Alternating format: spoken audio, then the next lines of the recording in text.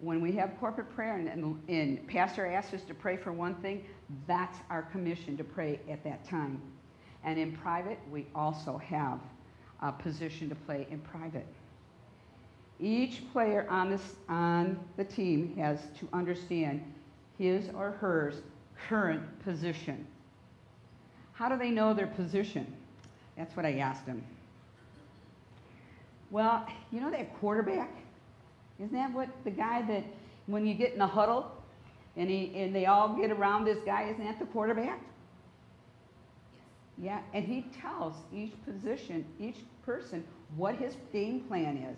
That's the Holy Spirit. That's the Holy Spirit. He's the one, the quarterback is the Holy Spirit. Then we have a coach. We can't forget the coach. Because the coach has studied out every play that the other players are going to play or has played in the past. He reels them over and over. He watches them over and over and over, and he has it down pat. What their strong points are and what their weak points are. He knows even how they breathe in how their lives are on the opposing team. Then he gives his team the plans and the strategies. He gives them to the quarterback, correct? The team practices and learns their position. The team practices and learns their positions, and they play the plays that the coach has designed because he's given them to the quarterback. But also the team plays in unity. In unity. The Holy Spirit knows exactly what we need in and for our mission. He has set before us, whether it is a long term, because sometimes I know that them football games can be long. They can be long. It depends on how many times they call out, right? Or they timeout. That's what it's called. Timeout. It could be a few months that he's asked us to pray for a situation. Or sometimes we get the answer right away. That's not me. That's not me. Not usually, in general. Remember when God sets in motion and created the heavens and the earth and the fullness thereof, he had a plan. Now the game of football consists of, I'm going to call the defense, all right? 2 cornerbacks, is that what you call them? 2 outside linebackers, 1 on each side. And the cornerbacks are in the back corner. And the middle linebacker, and 2 on each side of the field in the front. And 2 in the backfield that protect the goal. Okay. So now that is the defense. We have the offense. We have 2 wide receivers, 1 in each corner. Because we got a line right here. Defense is on that side, offense is on this side. And he has the guards. They're guarding the corners also. And 2 on the side and 2 on the center, guarding their quarterback. We're to guard our quarterback also. The Holy Spirit says the Word, He is the Word, I am the life, I am everything that you need. We're going to guard Him by our prayers. Because when He tells us to pray, we're going to put that incense up into the bowl, and then the Lord pours down His anointing upon us. Okay, doesn't the quarterback get the ball? He gets the ball, but he throws it to the halfback. And he's going to take that ball and run to the defense. And remember, you guys are the defense. So what is that ball going to tell you when that quarterback throws it to the halfback, the running back behind the quarterback? What is he taking? Remember, the offense has the same mindset and the goals to win. That's our enemy. He wants to win, he wants to steal, he wants to destroy. And his strategies are the same. He knows our weaknesses, he knows our strong points, he knows everything about us also. But we know that we have a master that is above all and knows all and will give us what we need. He would like to win, but I got news for him. I know the end of the story. He doesn't win. And that's where we have to stand.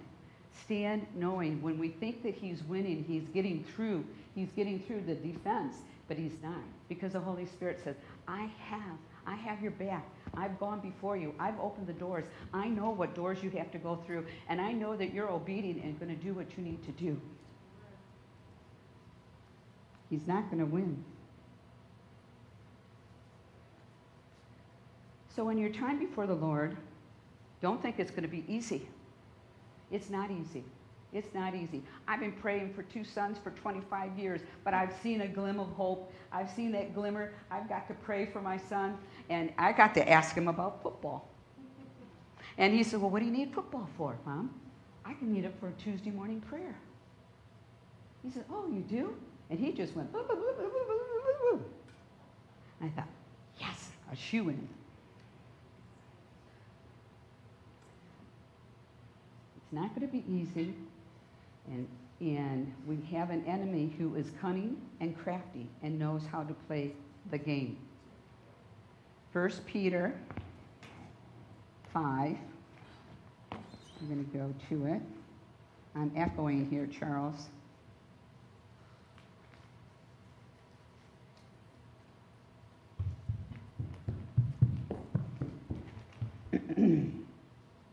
First Peter 5, 8 through 11.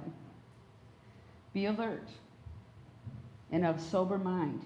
Your enemy, the devil, prowls around like a roaring lion, looking for someone to devour. He says, resist him. Stand firm. Once again, there's that word. Stand firm in faith. In faith. Because you know that family of believers throughout the world is undergoing the same kind of suffering. We're not alone in this. We've never been alone in this.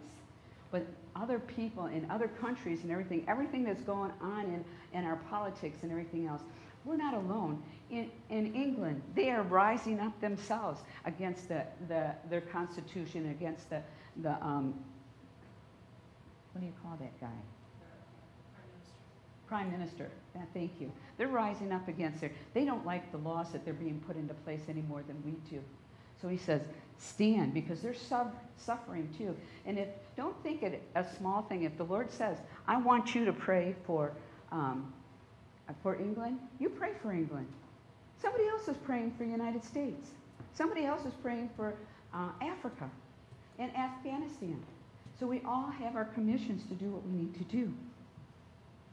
And the Lord of all grace, who called you to his eternal glory in Christ, after you have suffered a little while, and will himself restore you.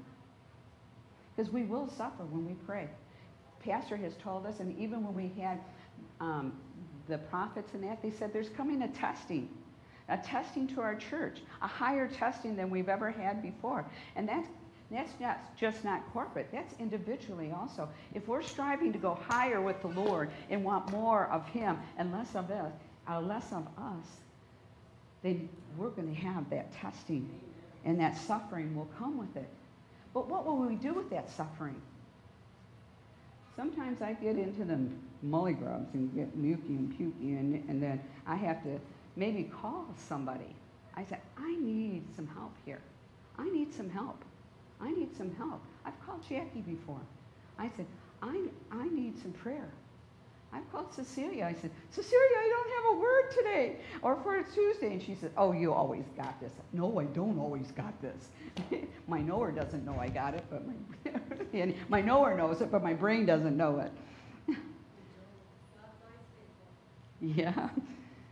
He will make you strong, and he will make you firm and steadfast. To him be the power forever and ever. Remember, too, when we're in our defense and we're seeing the offense coming against us, we got that armor of God. We got the armor, and Ephesians 6:10. You need to go there and put that armor on before you start prayer every day. I put it on at night. You know why I put it on at night? I have a hard time sleeping at night. I have a hard time sleeping at night. My mind does not click off. I go to sleep, I wake up, and I'm up. I've been up since about 3:30. My best time of sleeping is 5 o'clock to 9 o'clock.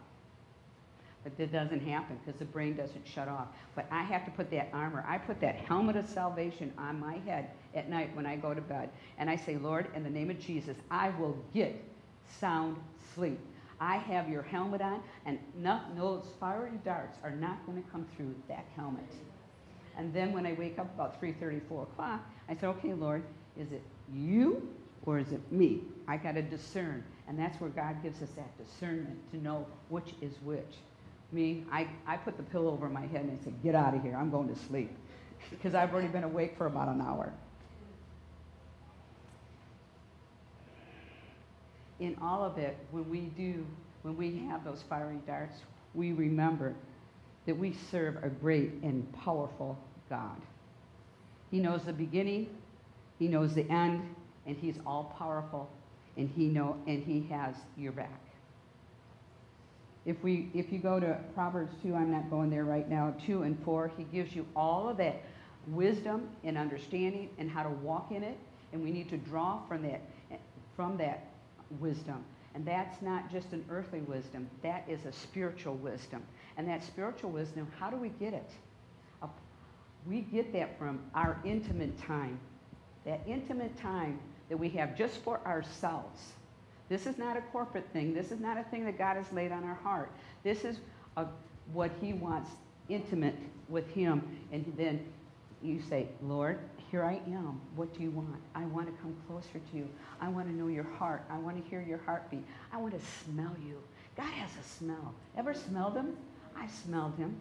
And he has an aroma that is just, it's better than roses. It's better than roses. And when he gives us that understanding, or that wisdom and that understanding to know the plays of the enemy, but the plays of the Holy Spirit, what he wants you to walk and what he wants you to talk, and the scriptures that he wants you to read over your situation. He's already defeated the enemy, and he's under our feet. I'm going to turn to Matthew 4, because I think this is really important. Where Jesus is in the wilderness, is tested in the wilderness.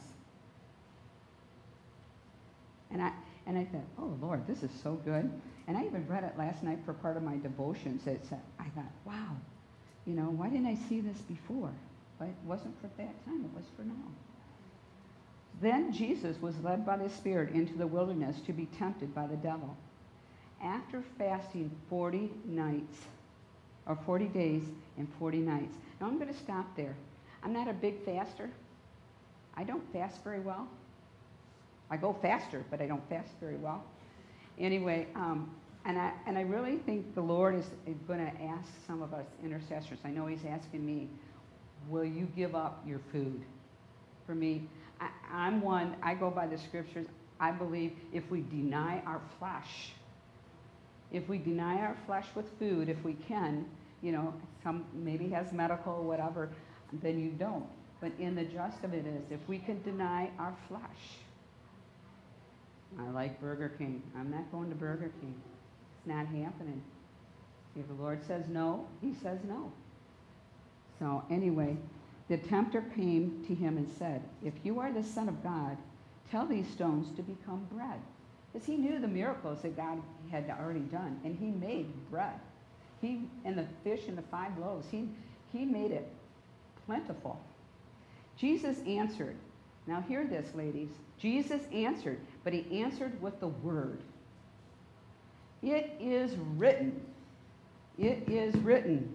Man shall not live on bread alone, but on every word that comes from the mouth of God. When we get into our intimate time with him, we hear his voice. We hear every love. We're nuzzled right into his cheek, and he's kissing our cheek and saying, I'm your kiss. I'm kiss, kiss, kiss. I love you. And I kiss him back. I pretend sometimes that I crawl right up into his lap, and I just snuggle. I didn't have a father to be able to do that. And I crawl up into my Father's lap, and I know I can sit there and I can tell him everything I want to tell him. Everything. It doesn't matter if it's a little hangnail. He's interested in it. Then the devil took him to the holy city and had him stand on the highest point of the temple. If you are the Son of God, he said, throw yourself down, for it is written. Because see, the devil knew the word too. The devil knew the word too.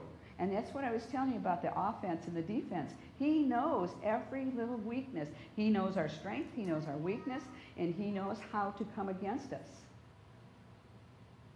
It is written, he will command the angels concerning you, and they will lift up in their hands, so you will not strike your foot against a stone. Jesus answered him once again, it is also written, do not put the Lord your God to test. Again, the devil took him to a very high mountain and showed him all the kingdoms of the world. Because see, this is his area. He can show him all the kingdoms of the world and their splendor. All this I will give you, he said, if you will bow down and worship me. How many times has the enemy come in with a counterfeit sometimes? And that's when we have to have our discernment right there. Is this what you want, God? Is this the area? Because it may look like it, but I have had times when it was not the right thing, and I've missed God. And that's okay. Repent and go on to the next. He said, if you will bow down and worship me, I will give you all this. Jesus said to him, away from me, Satan, for it is written, worship the Lord your God and serve him only. Then the devil left him, and the angels came and attended him. I thought, wow, Lord, this is so awesome. This is so awesome. Such a great example of my offense and defense. Because there you have the enemy. He's on the offense. We have Jesus on the defense, and he's speaking the word over the situation. I love it. The example was just right there before my face. So the Lord says to us, stand in faith. If God said it, he already has performed it. Be obedient to his voice and direction, and stand firm once again. 1 Corinthians 15:58. Therefore, my dear brothers and sisters, stand firm. Let nothing move you. You got a word from God, and you know it's a word from God, stand firm and don't move off of the home plate. The goal line is we're heading for the goal line, and we want to be at the goal, in between the goal posts, right? So he says, stand firm. Don't move until I tell you to move. Always give yourself fully to the work of the Lord, because you know that you labor in the Lord, and it is not in vain. Our prayers are not in vain. And then Philippians 4:4 says, rejoice in the Lord always. I say again, rejoice. In all your circumstances, which is hard sometimes, hear me, it says, rejoice in the Lord. Even when the outward circumstances look bleak, we can have an inward peace and joy knowing that God is in control. Our job is to be obedient once again to what he has spoken in the word and prophetically proclaim it. That's what I have. That's what I have. We're going to have communion. But I'm going to share a couple of scriptures that I keep on my desk for you. How big is your dream that the Lord wanted me to ask you? How big are you dreaming? Are you dreaming far beyond what you can imagine? For the depths of his love are timeless. I read this periodically. As you can tell, they're on scrap piece of papers. Then the other one was, know that I am God, and I changeth not. Will you trust in me again? Trust for me and for a lot of women, and not just women, men, trust is a big thing. Well, I trust in the waters that I'm not sure of, that I'm going to step out into, and I have a problem with trust because everybody in my past has broken that trust, but I know that my God, he said, I change not, I change not, I change not. So he says, Will you trust me again, ladies? Trust me beyond so you can dream bigger visions. Trust me beyond so you can dream bigger visions. Bigger visions.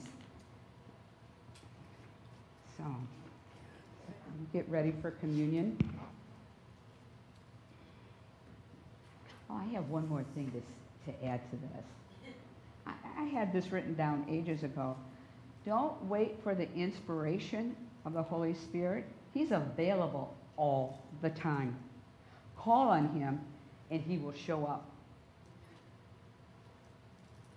When we have faith based on knowledge, we know he has come. Will you dare to stand up for the person and be bold as lions? Esther was bold as a lion. And don't go on feelings. Go on believing. Go on believing and trusting. Are we ready for communion? Online people, are you ready for communion? I want us all to check our hearts. It says in the Word to check our hearts in 1 Corinthians 11. He says, check your hearts. So I'm going to give you a few minutes to check our hearts, Lord. Sometimes I have to check my heart because sometimes the right words don't come out of my mouth. Check your heart. Because we do not want to drink or eat unworthy. Thank you, Jesus.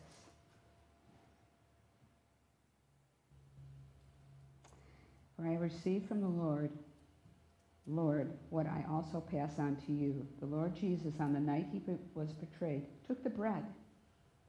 Now, I'm going to give thanks. I'm going to give thanks for his word. I'm going to give thanks for his love. I'm going to give thanks for who he is and what he has done for me in my household and my family and the generations to come, like the song that we had. Generations to come. I'm giving thanks for everything that he's done in my past and what he's going to do in my future. He broke it. This is my body, which is for you.